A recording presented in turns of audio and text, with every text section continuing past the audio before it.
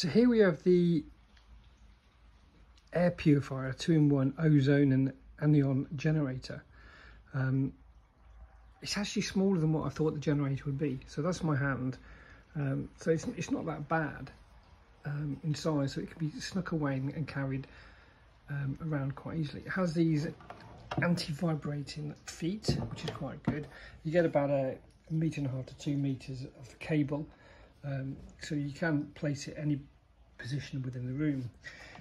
The instruction manual is quite good, very well written. There is some disconcerting things here, because obviously when you're into the ozone aspect of the machine, you have to leave the room once it's on.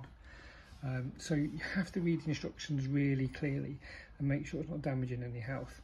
This is 10G, so with 10G you get all these working facilities up here. Optimal working area 200. So it can either do the house or car.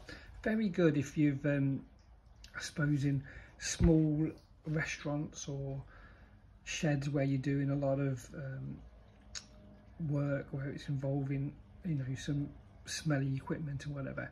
So we usually use this now. We use it in the evenings once we finish the cooking, and you've got them smells of all the food lounging around. So this helps clear it and purify the air for the morning.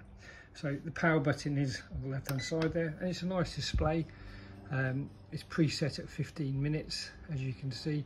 You can change your timer from anything from half an hour, 1.5, 2, 2.5, 3, and back to 15 minutes. You've got the ozone. I won't press that button obviously because I'm in the room at the moment. You've got your daily cycle, which is both, and then you've got the anion. So let's just press the anion, and you can hear the motor kicking straight away.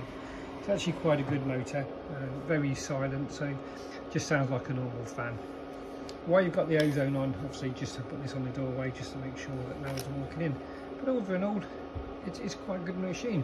It's obviously helping our house. It's nice to walk in the house and have sort of odour-free zones rather than, you know, onions, meat cooking. And when I've done a lot of work in my shed, I can just quickly take this into my shed because it's not a very heavy machine, and set it up there and leave it to do its magic.